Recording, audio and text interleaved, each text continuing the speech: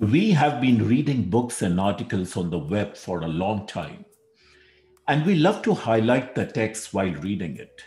However, the challenge has been that there has been no single tool or app that could consolidate all the highlights from different resources. But now we have Readwise. Readwise automatically syncs your highlights from a variety of sources such as ebooks, articles, PDFs, Twitter, Medium, podcasts, and other apps like Liner, Pocket, Instapaper, and Hypotheses. You can also manually input highlights from physical books or other physical sources that might not be in digital formats using the Readwise mobile app. Readwise can also export all your highlights from Readwise to your preferred productivity apps like Evernote, Rome Research, and Notion, or even to a CSV format and Markdown. Believe me, my biggest complaint about Readwise is that it did not exist 10 years back. I seriously love this product. So before we get into the tutorial for Readwise, please take a moment to subscribe to my channel, like it, and provide your comments, please. So without any further ado, let's take a look into the most promising tool, Readwise.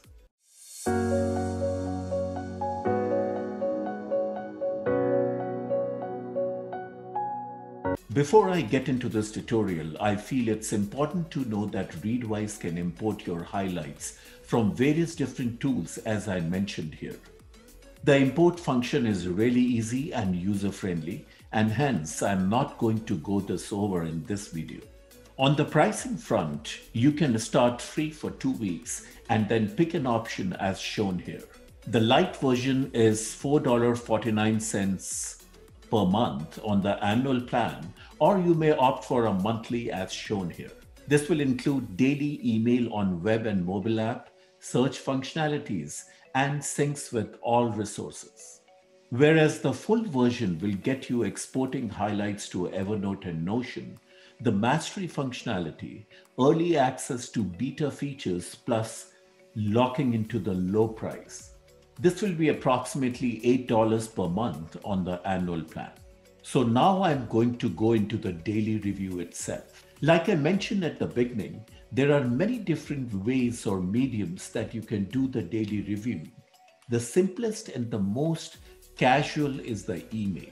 Many users just love getting the email every day and reading it with their morning cup of coffee, or even looking at it before they go to bed.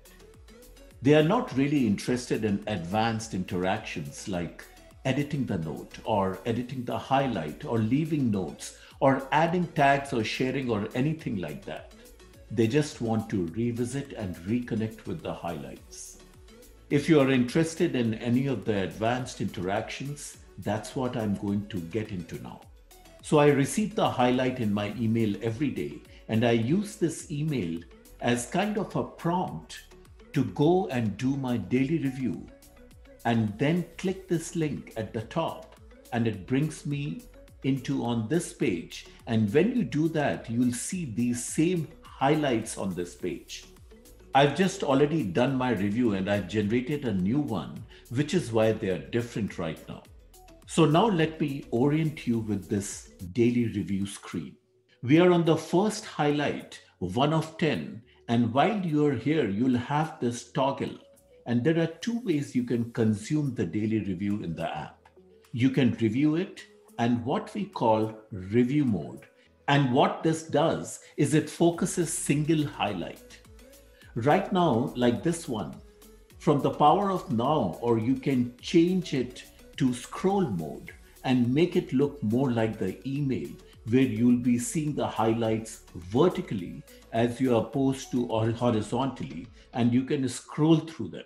Well, this is up to preferences, but in my opinion, or the best practice is to be in the review mode, because it's more intense and you are not distracted. You are focusing on a single highlight at a time, and then when you move on to the second highlight, that toggle goes away and it's only on the first highlight. So now next you'll see this blue dot next to the book cover. And this dot comes in a couple of different colors. Blue, kind of like in an email client, means that you've never seen this highlight and realized before. We sometimes call that an unprocessed highlight. The main event is the highlight itself. And then at the bottom is the note, because this is the first time I'm seeing this highlight. I know this is the note I took when I originally read the book. Okay, now there are several actions you can take before I get to those. I'll point out this chevron is the arrow in the upper right. And here there are a variety of things you can do. First, you can go and launch the highlight provided you have the Kindle app installed on your computer. So if I click this, this will open the Kindle app and brings me right to the book and right to this highlight. And this is super helpful if you took a highlight that didn't have enough context over there. And if you want to go back and revisit the source text and understand what you were thinking, so here you can see it's loaded on. Next, you can copy the highlight text. So if I do that now, you can see that it's been copied to my clipboard, and I can paste it here with this format. It will put quotes around it and then the author title. You can also use keyboard shortcuts throughout the web app, which I highly recommend learning. The keyboard shortcut for copy is CC, and you can see I've copied it to the clipboard.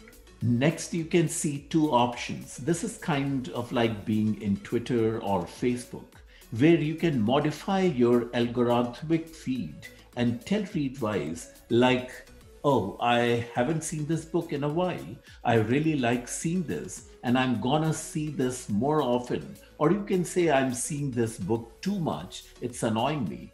And you can gradually really dial in your daily reviews. As you will see in this review, got the power of now.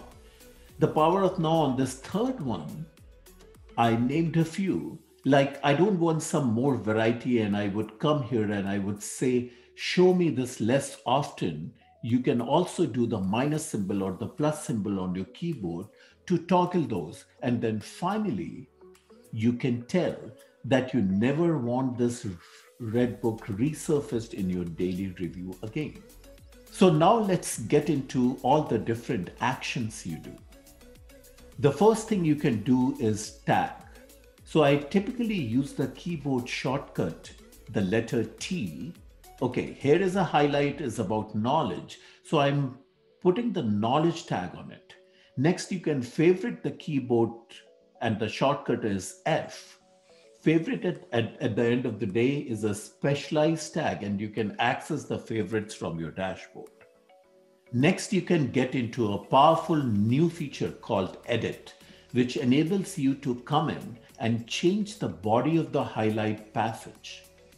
But real quick, I just wanted to point it out that the highlighted text is not sacrosanct, and this is your text. You know you don't have to preserve this just because the author originally wrote it. You can come in here and you can make this shorter, which is what we highly recommend. Because the shorter the passage and the more to the point, it will be better for your reviews. You can also add context where it's missing. You come in and you can change pronouns to make them refer to exactly what they were referring to. And then you can also do some formatting. So for example, like maybe next time I see this, I want to make sure that I come into it with this part highlighted.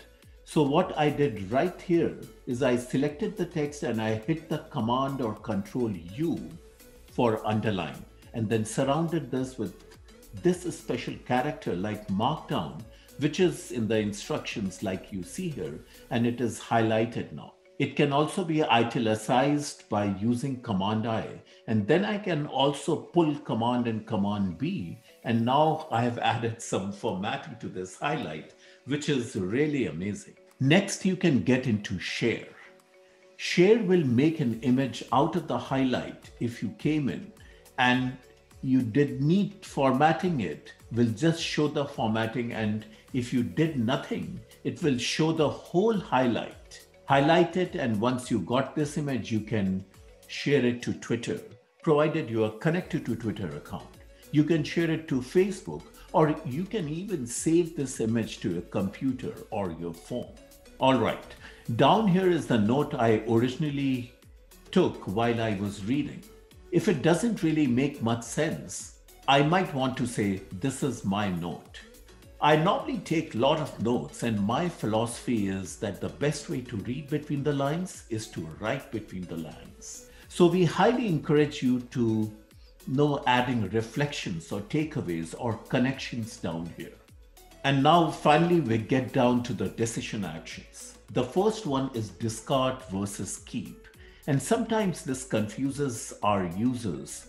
Just so that you know, what does this mean? And basically what this means is lots of users take abundant highlights. They take more highlights than they want, and then when they see the highlight resurfaced and realize, or like, why did I take the highlight? This has no meaning to me in that event. You would discard the highlight, and then you'll never see it in Readwise again. Alternatively, you might feel like the highlight does have meaning. You do want to continue to see it into the future, in which case you would keep it.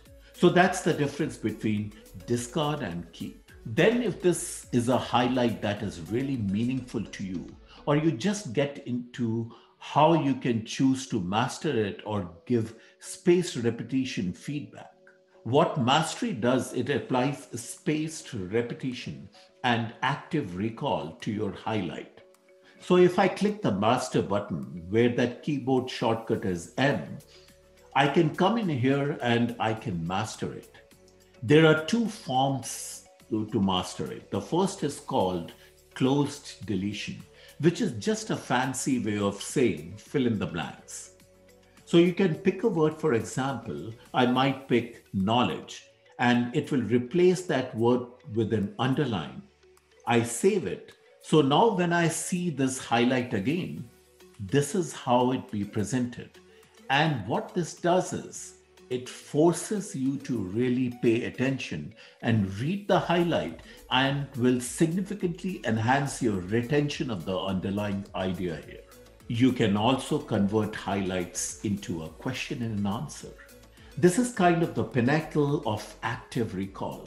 I won't do this here, but I can invert this highlight into a question and then prompt myself to get the answer, and then it will be shown to you like a normal flashcard.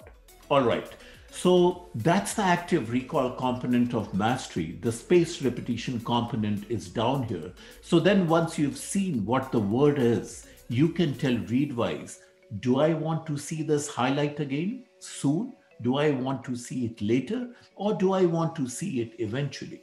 In a proper flashcard software, if you were trying to say, memorized math equations or a foreign language for a test, you would give this feedback based on how difficult it was for you to remember. The fact if it was more difficult, you need to see it again sooner because you're at a risk of forgetting it.